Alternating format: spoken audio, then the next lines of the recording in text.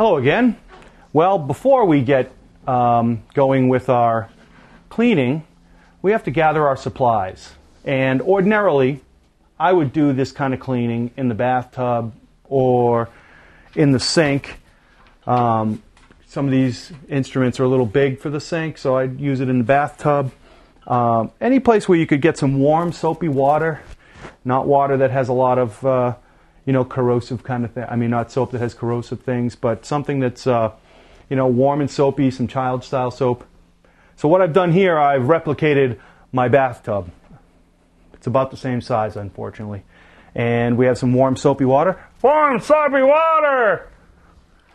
And Mr. Hippo likes it.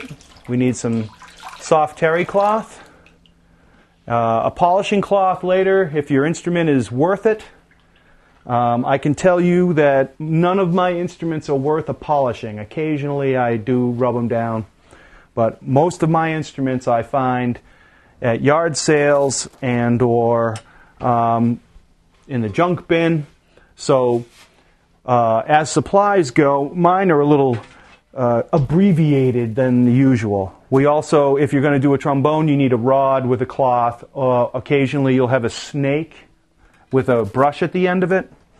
And a lot of times with the trumpet and smaller instruments, there is a rod so that you can clean through the pipes. I just take a piece of a clothes hanger and some terry cloth and I work through the lead pipes and stuff like that way. We'll show you in just a little bit. But pretty much you're talking soft cloths, a couple of instruments to get through the tubing, and some warm soapy water.